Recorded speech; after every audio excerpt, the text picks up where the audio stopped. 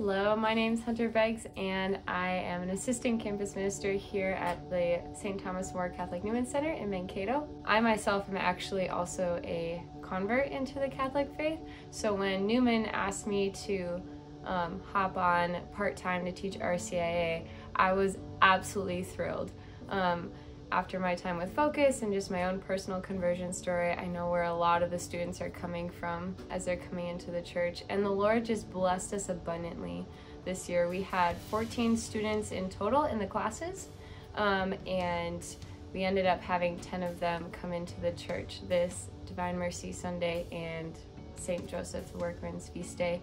What was really beautiful about walking with everyone over the course of Rcia was that we actually had like 3 pretty solid small groups that would meet up for classes every night, and what was really good is that they actually became friends in the process, and their entrance into the church was definitely more of the heart instead of just the mind. So what's really beautiful is when I sat there on Divine Mercy Sunday seeing them with their sponsors, I knew that these young men and women who came into the church, they're not just coming in just because their mind told them so, but because their heart is all in it for Christ, and they have a friend, their sponsor is actually their friend, who's gonna run with them to become saints together.